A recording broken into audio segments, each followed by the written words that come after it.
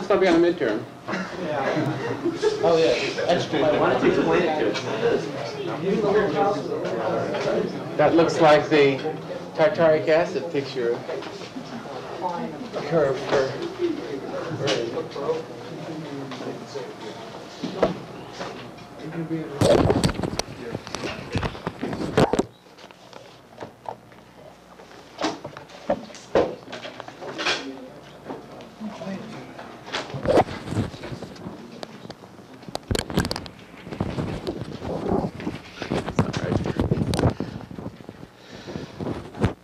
Last time we finished up the identification for the genera, the yeast of the wine-related yeasts, and we started in on cell counting.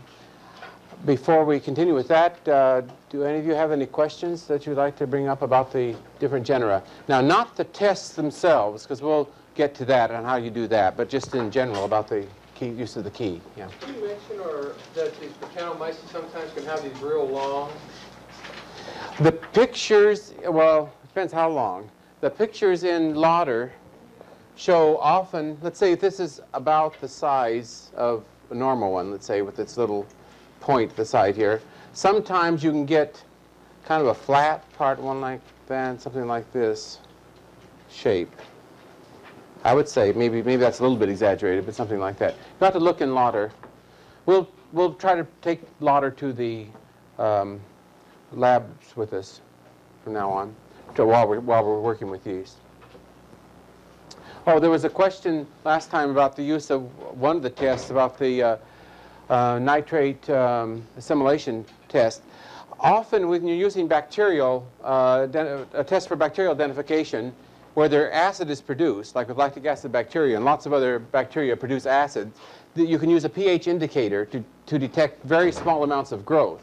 So instead of looking for turbidity, you could look for formation of acid with some bacteria as a nitrate assimilation test. But that doesn't work with the yeast. The yeast don't produce that much acid, generally speaking, so you can't use that kind of a test. You have to use turbidity or cell weight or something like that, or CO2 or ethanol or some other things. But you can't, generally speaking, you can't use acid production.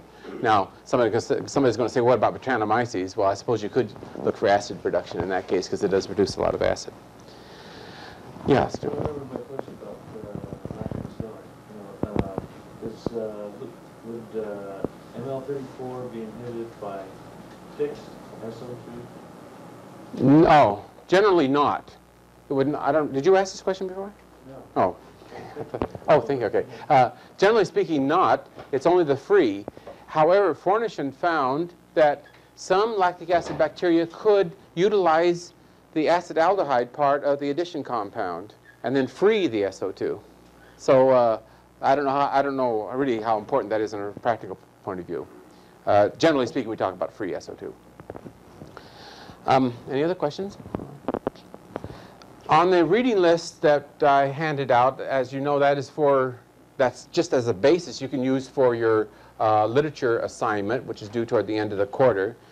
I want to emphasize you don't have to use any one of those reprints. You can use something else if it's wine microbiologically related. If you're in doubt, you might ask me.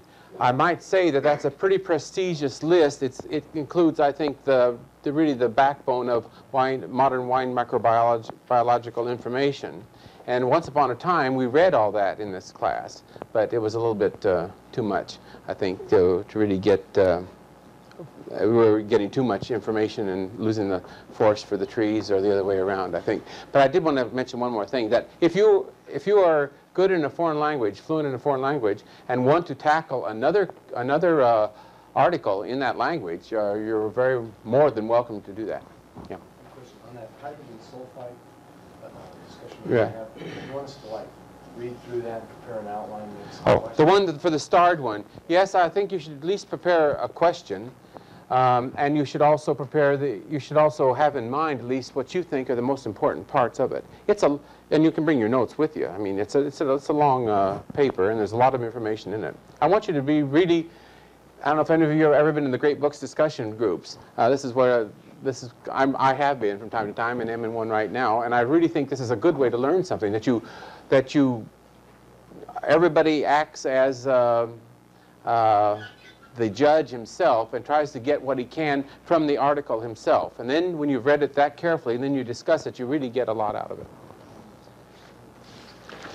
On the hydrometers, we got 4 people signed up, and so what I've done, I've written a letter to the company to ask them what the price is now, because the last price I had was before this runaway inflation. And when I get that information, then we'll talk turkey, as they say, and I'll collect your checks. Okay. Let's start now on cell counting. We said that we mentioned several reasons why it would be important for an enologist to know how to determine the concentration of cells he might have in some sort of medium. Now, a quick way of doing this, remember we had this on one of the handouts where you could take a loop of a known size, or a loop that you could calibrate it yourself if you wanted to in your own lab. I think it's best is this rather large one that you get more liquid of 1/100th of a milliliter. Put it on a slide, put a cover slip on it, and then calibrate it with your field, your microscope, at different fields, the scanner, the high dry, and the oil immersion, how many organisms you would get per field. And this would give you rough estimate. Maybe you'd be off by a factor of 2 or 3, but you wouldn't probably be off by a factor of 10. This tells you, and what we're going to talk about as far as cell counting with the counting chambers, this tells you about the total number of cells. It doesn't tell you about the viability. Does anybody know the quick way to determine viability, at least of yeast, approximately? Anybody know this test? Yes, Jeff. Yes, isn't that awful? We're going to stain, but we're going to use a wet mount stain. We're not going to use a dry mount stain. So yes, methylene blue is the answer. You can mix, say, just right on the slide, you mix some of the solution you have with, say, 1 part to 1 part of methylene blue, a certain composition of methylene blue and alcohol and tartaric acid, and the formula is given on one of the handouts. And then what happens? What stains? You know? Which one stains? The dead cells stain. Yeah, isn't that bizarre? And the live cells don't. Why don't the live cells stain? Does anybody know why? Well, there's 2 points of view, and I'm not sure it's really been well documented which it is. One is that the live cell is not permeable to the methylene blue. The other is what happens to methylene blue when it gets into a metabolic situation. What's going to happen to it? Well, more than that, it's going to get reduced, right? Oxidized. Which way is it going to be? It's going to, got me here. Well, I know the answer. Well, it's going to be reduced, just like oxygen is going to be reduced, yeah. And if it's reduced, it's in the colorless form.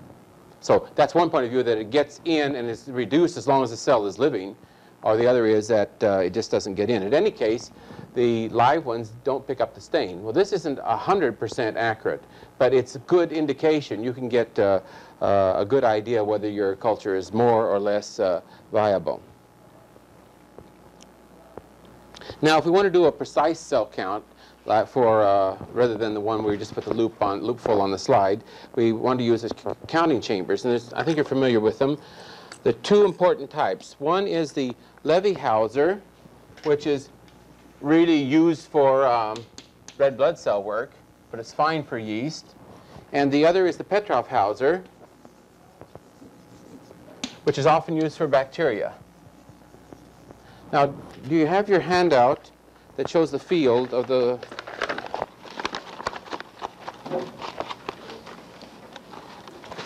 this one? This is what you see. Let's say that you're looking at the chamber with the scanner, the 10 power. That's this whole thing here. And this is, I hope, what you will see with either chamber. Now, what is it? Does anybody know what the difference between these 2 chambers is? Yeah. Well, one is deeper than the other. Yeah, that's an important point. One is deeper than the other. This is a 1/10 of a millimeter deep, and this is 2/100 of a millimeter deep. But what you see here is what you get for both chambers. Now, the way to use this then is to use the scanner first to be sure you're in the field of view, and then using the 40 power. Let's talk about the 40 power now with the Levy-Hauser. Then you can get this kind of a field here, and you can count this size square with the double lines. Now we have a big square, which is 25 of the middle-sized squares, which have the double lines. And the middle-sized square, it has 16 of the little squares in it. So little squares, middle-sized squares, and then the large square. But we want to get the number of, let's talk about yeast now, the number of yeasts in the whole field. And so you would scan across with this 40 power on all of these. Well, if you had lots of yeast, this may be thousands you're counting, so you don't need to count that many. You might count this field, this field, this field, this field, and this field. You might count 5 fields. Or if it's really concentrated, you might just count 1 field. What would be the minimum number, if possible, the minimum number of cells that you'd want to count, would you say, from a statistical point of view? Any idea? 50 is good, but I think 100 is better, because you're getting 3 digits then. So if you can count 100, say you have less than 100, you're not going to be able to count 100, are you? But if you have more than 100, then count at least 100. And being smart people as you are, you knowing how many squares you have that you've counted, and knowing that there's 25 middle-sized squares or 25 times 16 tiny squares, you can calculate how many you would have for the whole field, for this whole big square. And then knowing that size and knowing the depth, then you can calculate the number that you have per milliliter. And I'll tell you what the conversion factor is on the grounds that you have to be able to know where that came from. For the Levy-Hauser, the whole square, the large square, we'll say, you take the number of cells in the large square and multiply it times 2 times 10 to the 4th. And that'll give you the number of cells per milliliter. Now, for the Petrov-Hauser, often you're counting a smaller number of squares. And one tiny square, number in a tiny square, or little square, times 10 to the 7th gives you cells per milliliter. Okay? Yeah. Well, you calculated and you figured it out. Remember, we're talking about, in this one, we're talking about the number in here. Pardon me, no, in this one, we're talking about the number in the whole thing. And you multiply that number of cells times 2 times 10 to the 4, and you get the cells per milliliter. For the Petrov-Hauser, just taking one of these tiny squares, multiply times 10 to the 7th. And you should be able to figure it out. So the large square is 1 millimeter by 1 millimeter by 10 millimeter deep. So Depending on which chamber you're using. the Levy-Hauser. Okay, right? So that's 10 to the minus 4th cubic millimeter. Oh, I see. You just multiply by 10 to the 4th. Let me see. You figure it out. Yeah. Well, I'll figure it out then again.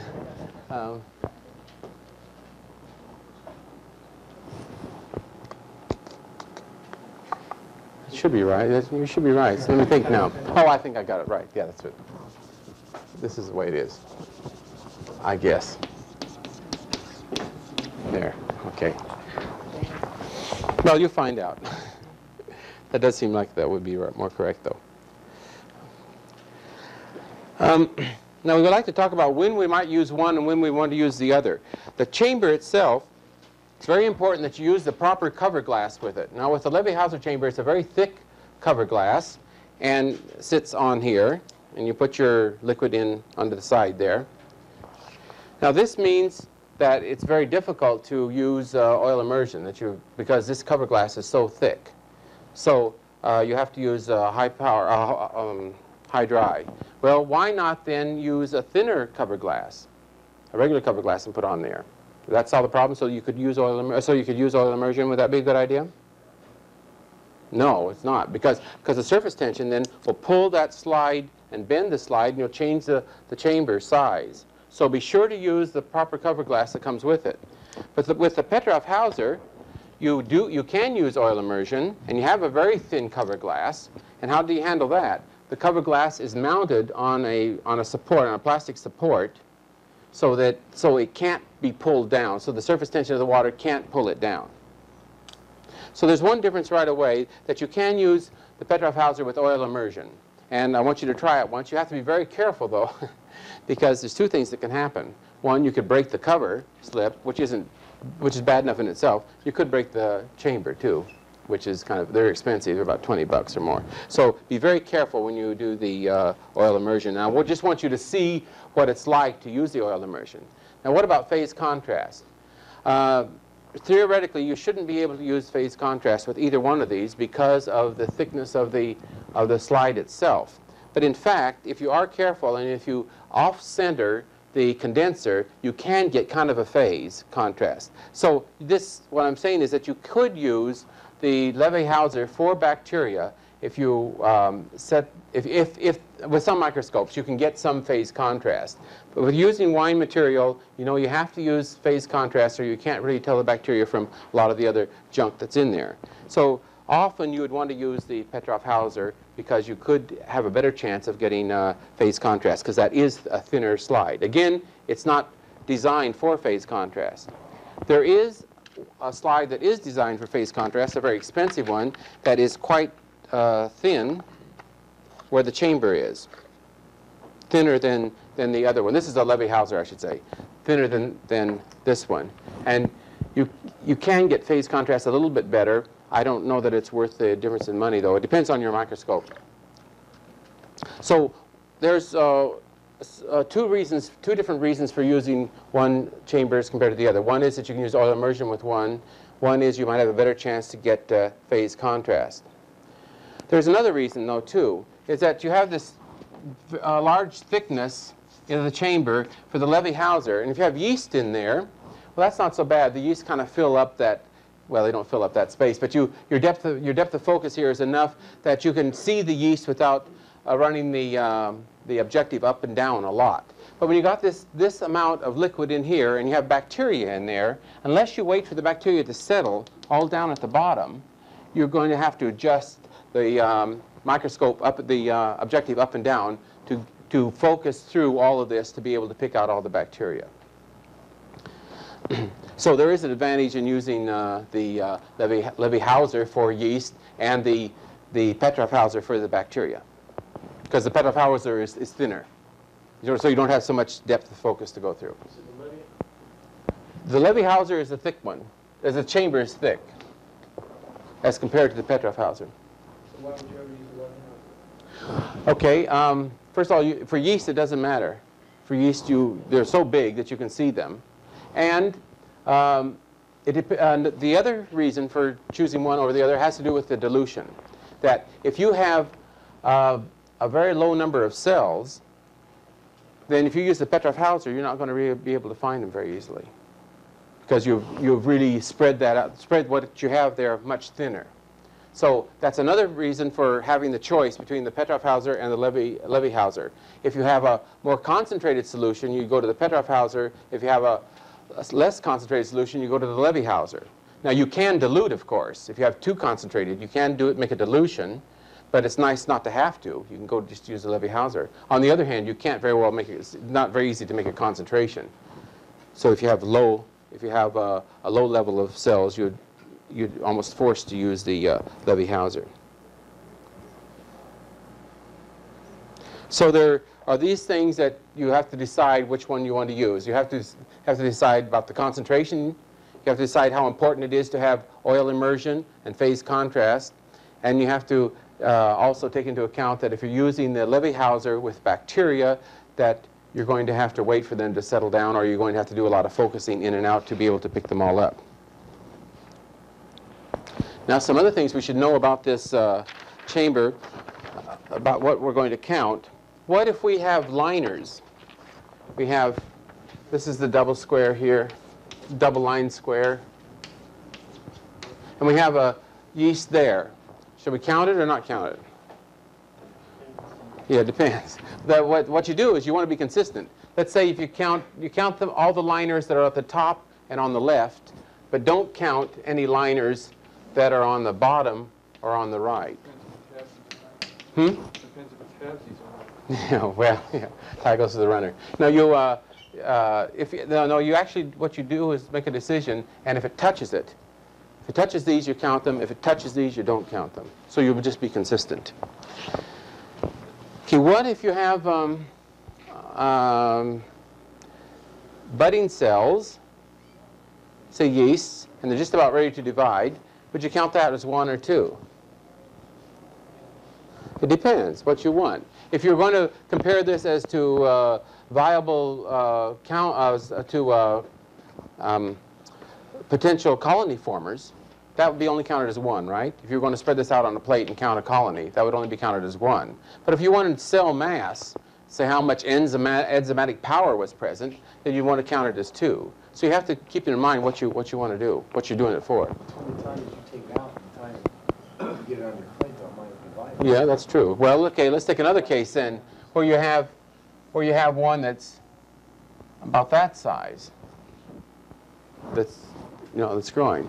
Well, often what you can do in this case, if you can estimate that it's over half the size of this, you count it. If it's not over half the size of this, you ignore it. You have to specify this. You have to know what your kind of answers you're looking for. And the same with bacteria. Now with Leuconostoc, often you just have long chains of cells. And about the best thing you can do is count chains rather than count cells. And you might give an estimate that most of the chains are 4 to 8 cells per chain or something like this. So there are some variables involved in coming to this answer.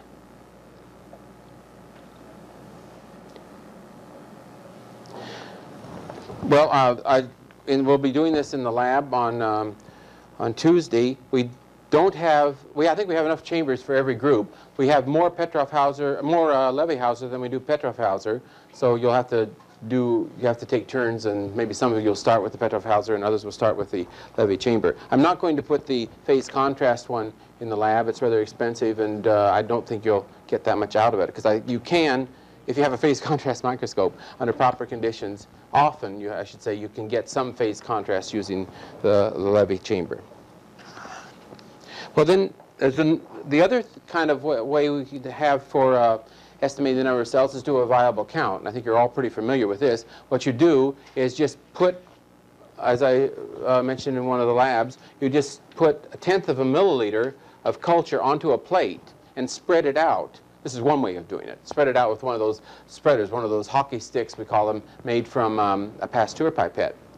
But now you have to be careful what you're going to put on here. If you just take a fermenting culture of yeast, which is about 10 to the 8th cells per milliliter, then you're going to get 10 to the 7th cells on there, and it's going to be all confluent growth, and you're not going to be able to count any colonies. So you have to do some dilutions. And the way to do this is dilute this into sterile water, and usually a 1 to 10 or 1 to 100 dilution.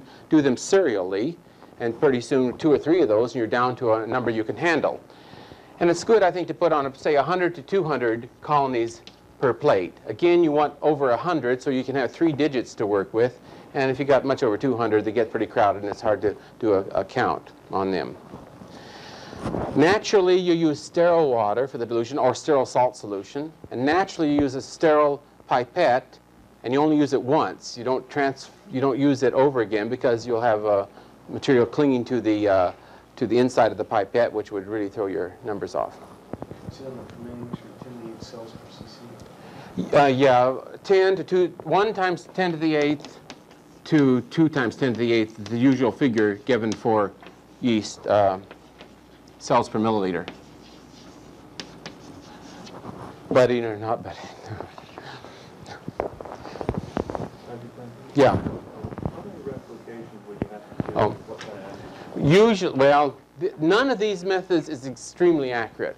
And often the people like to do 3 plates from the last dilution tube.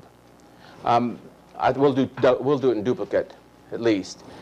Strictly speaking, you should do the dilutions in duplicate or triplicate also, because that's probably your big source of error, is the dilutions themselves.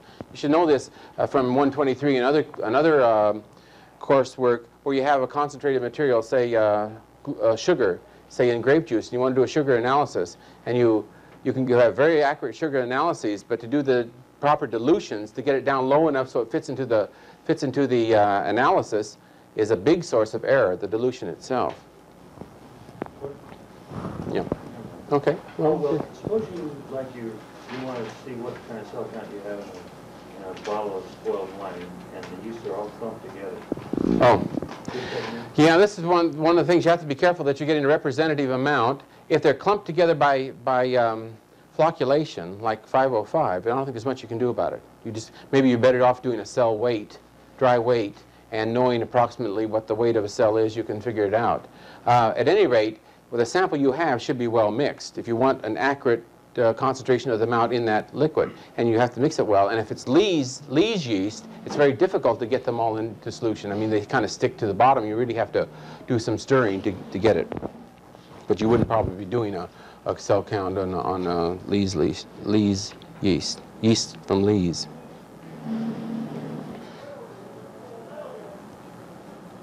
Oh, I should say, too, that when you're doing these dilutions, serial dilutions for this, you must mix them well, too. It's good to have a vortex mixer to mix up the tube that you've added the yeast to, or the bacteria, before you take another sample out.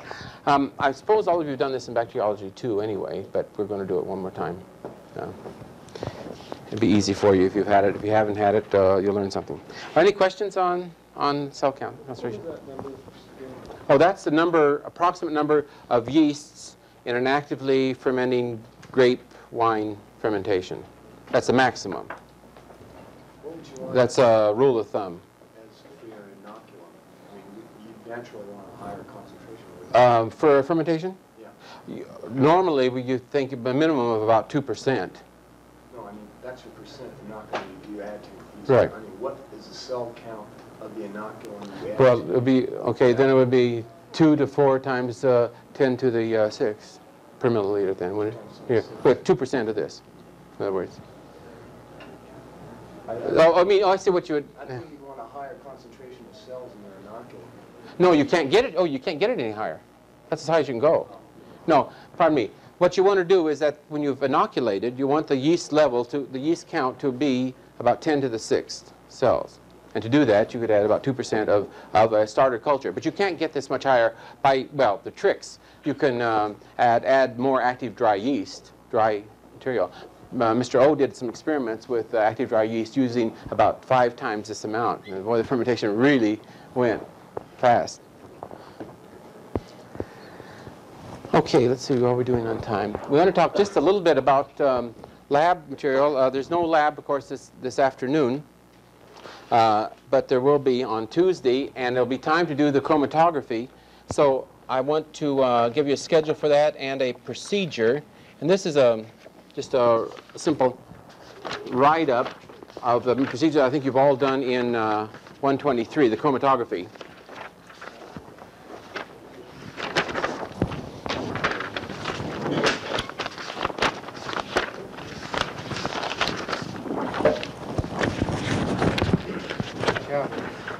Should go through there.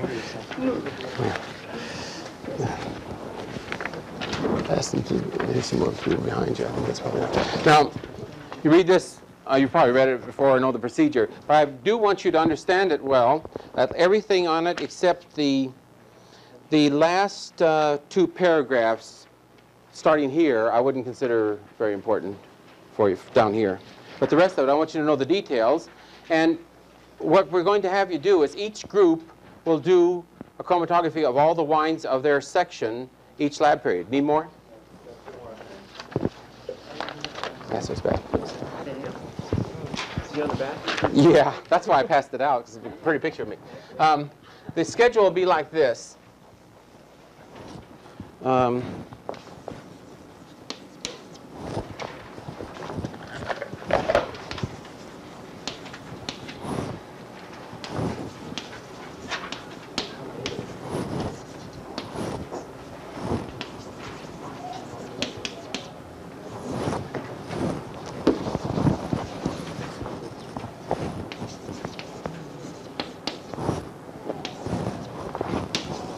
So every lab period,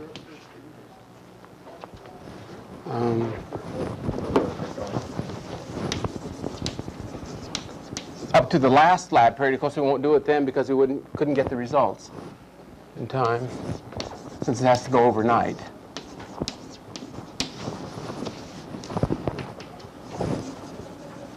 This will be posted too in the lab.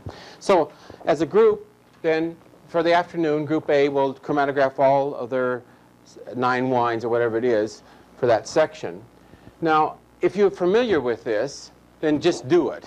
But if you're not familiar with it, then be sure to learn how to do it from beginning to end. You can make up your own solvent. We'll end up with lots of, we don't throw the solvent away, we'll end up with lots of extra solvent, but that's all right, we use it throughout the year. And so this will give me experience in making it here. This is a good place to learn how to do this very well. As I say, if you're really familiar with it, just do the chromatography. If you're not familiar with it, you should do it, and you'll be able to understand everything, all the hints that are in the reprint.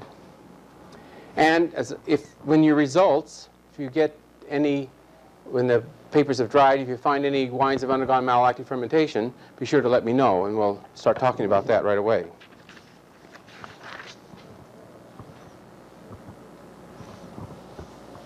The reason I'm saying this is that you may think, if you've never done it, you may think, well, there's nothing to it, and there isn't anything to it. But still, in actually doing it yourself, you'll come across some little tricks of the trade, I think, that will help you so that if you're on your own, you wouldn't have so many questions about some aspects of it. What we'll do is that I'll help the first group set them up, and then the next time this group will help this group, and then this group will help this group, to know where everything is and where we're going to let the chromatograms dry and all that sort of thing. Okay, also on Tuesday, we're going to, if you're ready, we'll start the yeast identification. That is, we'll have the materials there, but don't start unless your yeasts are purified already, because you just might get into some trouble. But we'll have everything ready there. And then, that's the other handout on what that procedure is. And we'll talk about this in lab on Tuesday. And I hope you'll have read the handout before the session. Yeah, I'm learning how to do this. And there will be yeasts, known yeasts, that'll help you on these tests. And here's a list of those.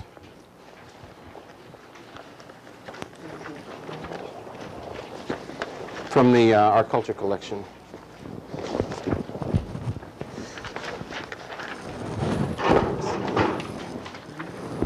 So we won't discuss that now. We'll discuss that on Tuesday.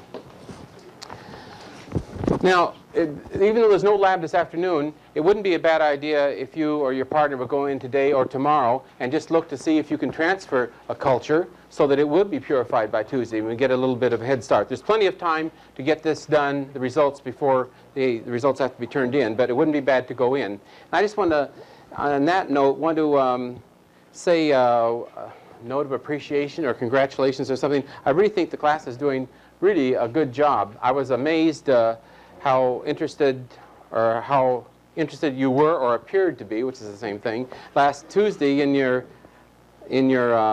lab period, I had thought, well, I looked at my plates and I saw, well, it looks like there's really only one culture to really look at under the microscope today. They probably will have a very quick time in and out because most of the lab will be devoted to doing the Brix readings and maybe looking at one colony under the microscope. But in both sections, you really showed a lot of great interest in this, in what you were trying to see. And I was talking with another professor about the classes this year as compared to other years. And I don't want to badmouth other years because they've all been good. But it does seem to me, for what reason I don't know, that this year's group seems to be has the edge on some of the others. It's nothing from this side, I know. It's something, I don't know what it is. If we knew, that would be, we'd all be rich if we knew how to pick people this way. Well, enough of that. I did want to say something about the, however good you are, I do want to say something about the way you use the microscopes. Please, there's some things you've got to remember. One is handle them with both hands. Don't hold them with one hand. Carry them, if you're moving them, carry them with two hands. Another is when you're through, wipe the oil off the objective, off the oil immersion objective, and use lens tissue. This is a good way. There are some people that think that ether is better, and some people that think spit's better. But at any rate, the lens tissue is fine. Don't leave the objectives in the contracted position. Leave them in the uncontracted position. And leave the scanner in place. Don't leave it with the oil immersion or the high dry in place. Leave it with the scanner in place. and put the cover, the plastic cover back on to keep it dust free. And I might just mention something about, I heard some people talking about dark field and phase contrast and dark phase, and I think there might be some confusion. You should know this, and if you don't, you might go back over your Bacteriology 2 notes. But dark field means that the center of the cone of the light coming into the specimen is blocked out, and you only have the light coming in for the side. And so what you see is not the magnification of the object itself, but you see the light glancing off the object. It's like the Tyndall effect. You know, on a morning, you see the sun shining through where some dust is, you see the dust particles. Well, it means you can see very, very tiny particles that you couldn't see otherwise. But also, when we're looking at large things like yeast, it means you can see the outline very well. And we don't use this very much, I mean, in the course, and I don't use it very often upstairs because it's kind of hard to set the thing up. But it is nice for looking at the shapes of things sometimes. The other thing is phase contrast, and that's a little bit different situation, and it's really pretty simple. That you have the light coming in from the condenser, there's a ring, and so only light, instead of light coming straight into the specimen, it comes from two sides like this. And if it hits a place where there's no change in index of refraction, it just goes on through, as it should. And then you have another ring up here.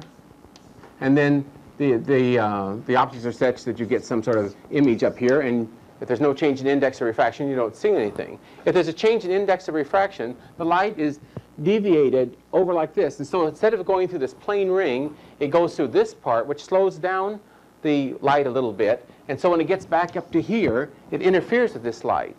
And if it's dark phase, not dark field, but if it's dark phase, that means that the interference is negative, and you've canceled out this wavelength with this wavelength. It's a half wavelength behind. So that's what dark phase is. You can also have light phase, where it's such that the wavelengths will reinforce each other, so that you'll get a bright place instead of a dark place where the index of refraction changes. Okay. Any questions on any of that? You knew all that anyhow. Okay, let's talk about, once you've gotten the genus of your yeast, what genus it is, we want to know what the species is, especially if it's Saccharomyces. Now again, this big snowstorm here are the handouts today. I've taken hopefully a simplified part of Lauder, especially for the wine species of Saccharomyces. Now, in her key,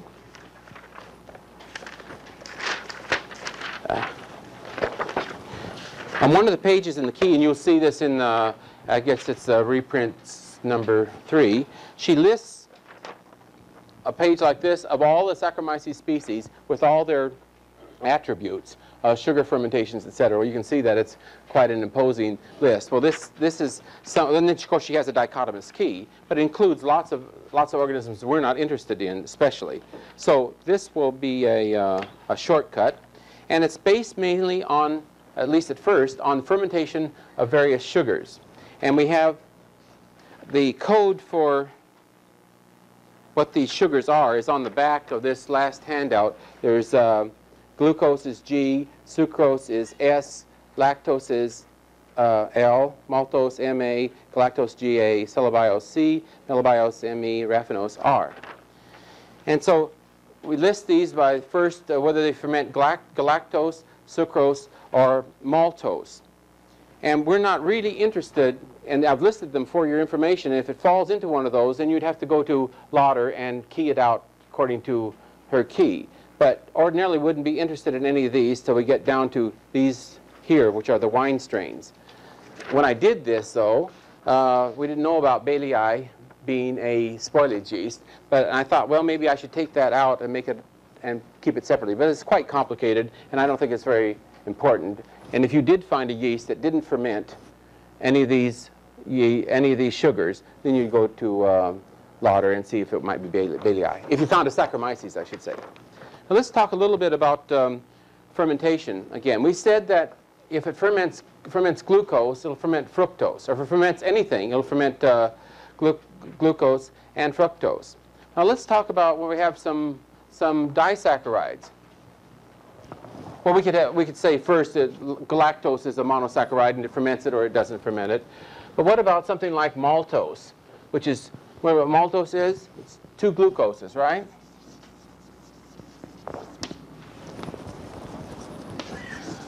Now, just because an organism would ferment glucose, would it necessarily ferment maltose?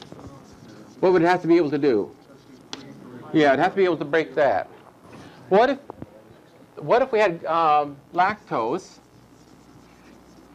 which is a galactose glucose, glucose galactose.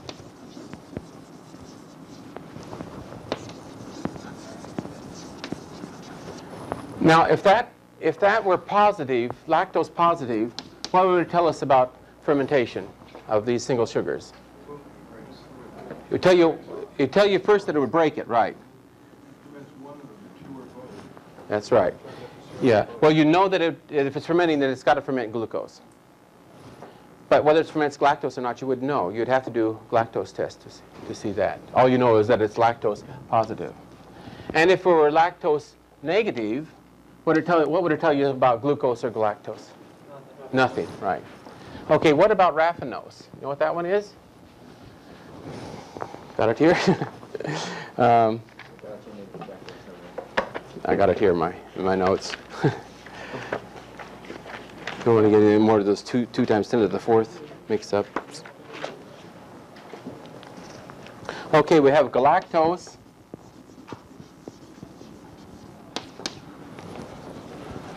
Fructose and glucose. Galactose, glucose, and fructose.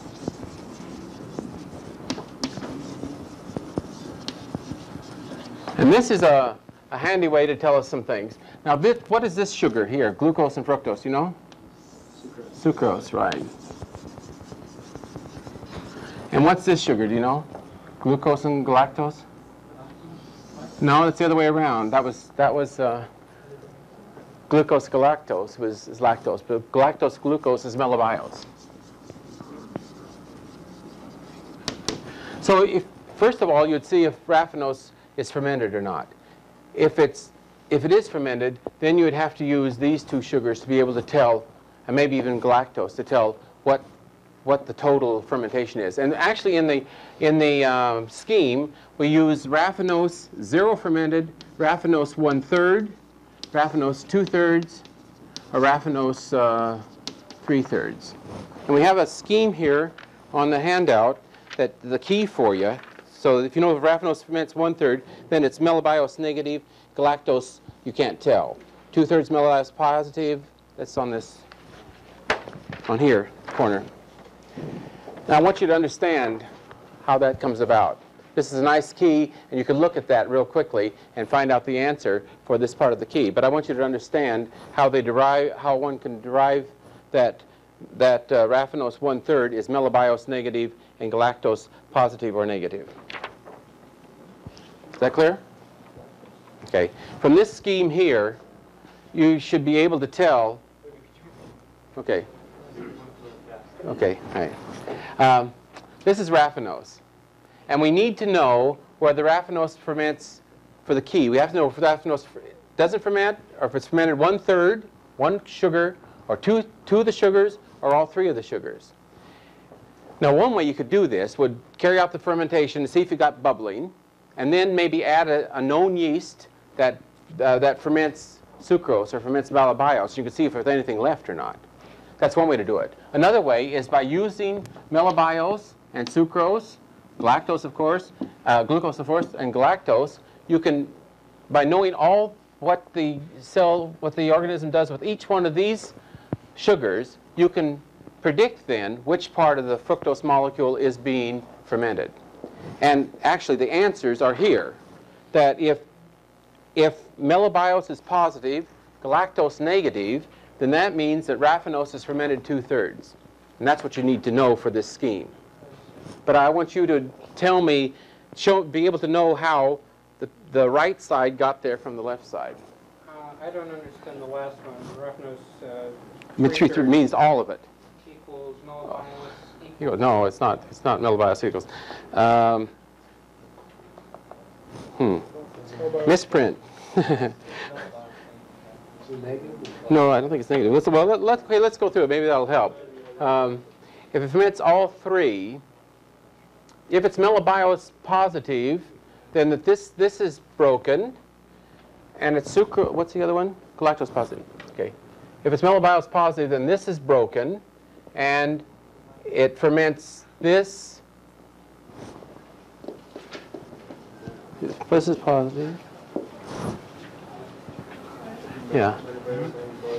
If it ferments metabios, then it must be able to break. No. Wait, I'll have to. What's the other one besides monobios? It doesn't say here. I think there's a mistake. I'm sorry. I'll come back to that Tuesday. Maybe you can figure it out in the meantime. God. Bad day. How are we doing on time? How many more I can get into? Let's see if I got it here.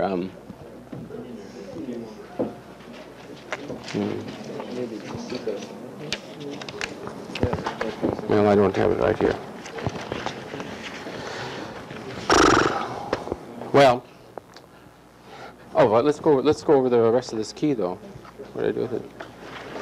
Well, it seems to me it'd have to be positive, but that doesn't seem to me that's enough.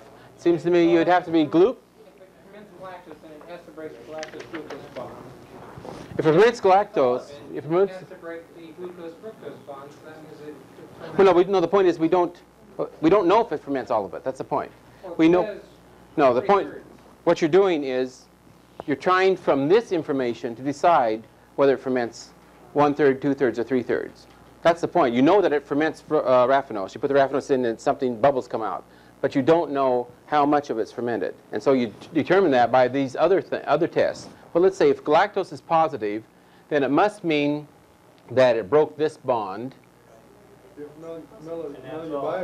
No, it doesn't. If galactose is positive, it means it will ferment galactose if this is broken. If this is broken, then it must ferment metabios. If metabios is fermented, then it would break this bond, right, and ferment this.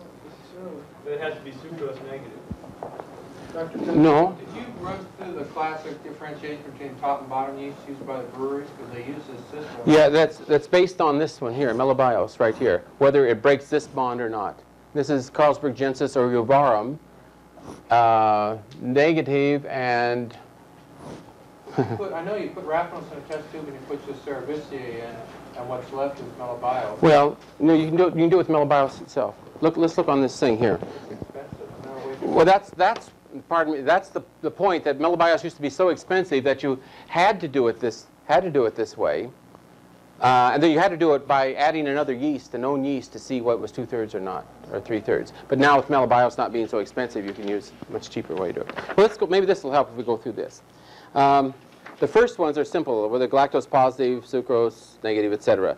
Till down here we have a galactose negative, sucrose positive, maltose positive, then raffinose not fermented. We have two species of yeast here, Rui and Heterogenicus. Now, if raffinose is 1/3, and how are you going to know if raffinose is 1/3? By this scheme down here when we get it corrected. Okay, raffinose is 1/3, and then you look for whether galactose is assimilated or not. Galactose positive, galactose negative. Remember the assimilation test. It doesn't have to ferment galactose. It just has to be able to grow on galactose. And then if it's over here, if it's cellubiose positive, then it's this organism. It's cellubiose negative. It's Praetoriensis. Galactose assimilated negative. Then you have to look at something else, and that's to see what the sporulation picture is of the yeast. And we get two different organisms here, fermentati and bianus. Now if we go on to raffinose 2/3 fermented, we have these two organisms, which I can't pronounce. And now here we go to another group here where we have galactose, sucrose, and maltose all fermented. Raffinose not fermented, italicus. Raffinose 1/3 fermented, starch positive or starch negative. We have these two organisms. And then if it are these two choices, and then if it's cellubiose positive or negative, and again we have to look at either invaginations of the cell or when the ascus, or when the conjugation occurs. We have two choices here. We get Praetoriensis or our friend Cerevisiae. Then we can go on to ethylamine, and we have, pardon me. Then we go on to raffinose completely fermented, which means it would be mellobiose positive. Okay, that's the answer down here. That's mellobiose positive. For raffinose 3/3, mellobiose has to be positive. Because that's the difference between ovarum, Carlsbergensis, and cerevisiae. And then you have a choice then of whether ethanolamine is utilized or not. And you have ovarum or these other three, and then you have to go to Lauder to separate these three out. Okay. Well, time's up, but let's just see. If mellobiose is positive, then this will break. If galactose is positive, then this will be fermented. But we still don't know whether it'll break this bond here. So it has to be sucrose too. It has to be sucrose on there too, I think. There's a mistake on that. It's in Lauder's book too, and we'll get it for sure next time. Okay. Sorry about that. Okay, you're welcome to use the lab. There's some more plates, and there's more still waters. Those cupboards are open, unlocked. If you want to use a microscope, I don't think you need to, but if you want to, you can either come upstairs and use mine, or I can give you the key for the cupboard down there. Or you can go in tomorrow too.